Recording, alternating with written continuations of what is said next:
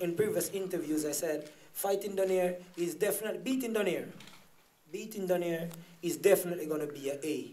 But if you want the A plus, you definitely have to stop him. You definitely have to knock him out. And that's what I went in. I told everybody I said, I'm not going to make the prediction what round I'm going to stop him, but I'm definitely working for the A plus. I'm not going for the A, I'm going for the A plus. It's twice in my young career, I said that to myself.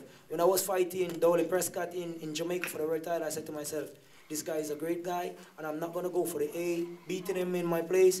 I'm not going to go for the A, but I'm going to go for the A+. plus. And I stopped him in the 7th round, and it was an A+. plus. Fighting down here tonight, I said, I'm not going for the A, but I'm going for the A+. plus.